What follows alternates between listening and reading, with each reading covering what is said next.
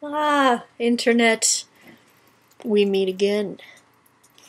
Hi there, it's Domestioshi, and I'm here again to talk about the Venture Brothers season finale, or finale, whichever you'd like to call it. My topics I'd like to discuss, I just want to highlight 2ton21's rise in ranks this season. How my favorite character has returned. 24. Returned also. That's what we need to talk about.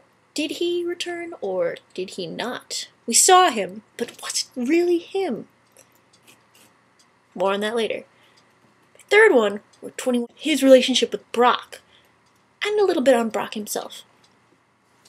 Alright, so again, I would like to highlight 21 first, because he totally deserves it. I love how Doc and Jackson just completely... He's still 21 on the inside. He's still 21.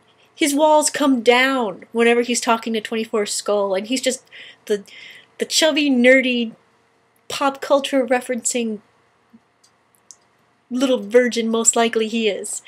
And it's so sweet. It's so sweet. But, you know, on the outside, when we first saw in the Return to Malice episode, when he was talking to 86 and 87, who I am so glad did not replace 21 and 24, because I'm pretty sure the masses would be very angry, as would I. Anyway, he was talking to 87, 86 now, I guess. What's your number, scrub? I'm henchman 86. We're 87 now. He's like, you got 15 minutes? Put on your makeup, fix your hair. It's so weird to see him in command, yet so satisfying. Am I the only one who... Also, how he introduces himself. Pogo Pogo is a plesiosaur. A fucking plesiosaur. Plesiosaur! Anyway, right. My next topic is on 24, his return or not return. Around the Adult Swim boards, there's been a lot of talk about, is 24 really there or not? In the episode Return to Malice, at the very end, everyone got excited when there was the hand check. Oh my god, who checked off the list because 21 wasn't in the room? And who moved 24's skull? Is he a ghost? Well, anyway, we found out it was indeed 24 was in this episode, and that most likely he was a ghost because he said so. But what I don't understand is if he did move his head and take that pencil and like write and mark off the little list with it, you know, 21's revenge list. Why in the season finale did he was like, I'm not a poltergeist, I can't move stuff. I'll believe that, you're a ghost. But Lincoln was a ghost. Look Who's Coming to State Dinner, I think was the episode. And he was able to move objects that bared his own image. 24 can move his skull. It's essentially his image, or at least his bone structure. It's him. But the pencil? Was it like a 24B pencil? Did the eraser like have the shape of his head on there or something? I didn't see that. I don't know. I don't think so. So I think something weird is happening with that. I'm sure Doc and Jackson wouldn't just leave that and trade. The idea that's come of this on the boards is that 21's really imagining 24's there, that he's in denial. And what I mean by in denial is like, you know, spiraling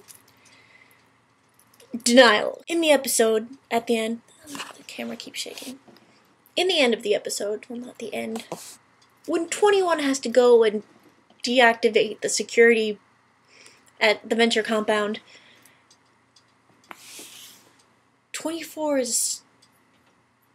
is all like, oh, come on, you help me all the time. 24 is just like, do I? Or do I only make you feel secure enough to trust your own intuition? And that's when 21 just flat out panics, it seems. And he's just like, no, you're real, you're real. It's a pretty loud outburst. If you say so. He was grieving heavily without 24. Like I said before, he's his best friend, his running mate. And Gosh, I can only imagine the pain. So, of course I'd understand, like, no, you're real, you're real. Don't scare me like that ever again, you're real. But still, if, I don't know, 24 could just be a product of 21's insanity. And I use that term very, very, very lightly. Moving on, though. 21 and Brock. Wait. 21 and Brock. Let's see what I did there. Camera keeps moving. Okay, so 21 and Brock. I really appreciate how 21 held his own, against Brock, but still managed to lose, so showing that Brock is still the almighty, he can never lose figure. And how he joined up with him at the end to take down Monstroso, but he was all Jedi. 21 never seemed like a villain to me. Granted, none of the henchmen are villains, they're just like there. I know they work for the Monarch, and he's a villain. My men playing a plastic baby guitar all day. That's what they do. And if Guitar Hero, Rock Band, whatever they seem to be playing is evil, well then, so be it. 21 just never seemed like a bad guy to me. And the role of a Jedi definitely fits his character. And just teaming up with Brock like that, I don't know. I'm wondering if they'll team up in the future. Of course, those really fake black sideburns he was sporting, I wasn't really into that. But I could still appreciate it. It was still great to me. List of things to say is Brock's return. Everyone's happy. All the Brocktards are like, God, he's back! Finally, we understand more about Sphinx. I was in the dark. We all were. Most of us. People who were smarter than me. Anyway,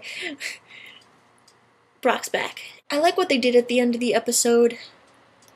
How, Brock finally came back to Hank. It's like, good night, Hank. Oh, good night, Brock. Brock! It was so cute. What I'm really curious about is Hatred. Is he going to move? Are they going to have, 2 bodyguards now? I know a lot of people hate Sergeant Hatred. I don't really hate him. I think he's funny, but I don't know what's going to happen to him. I'm wondering if they'll, push him off a cliff for the public's sake.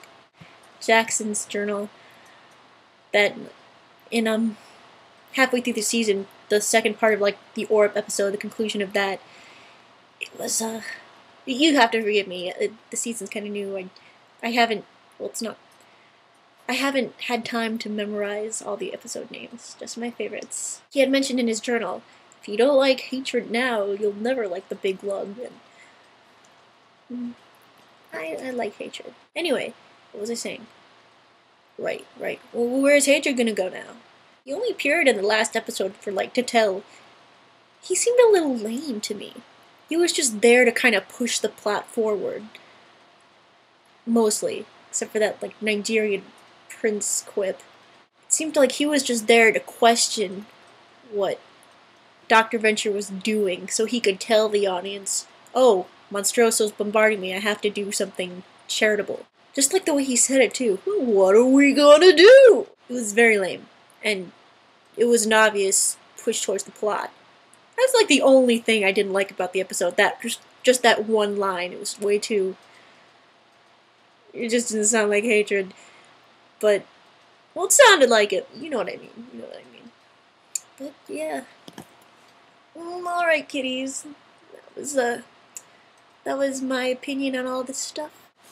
I hope you enjoyed this little Venture Talk, and I cannot wait to the new season.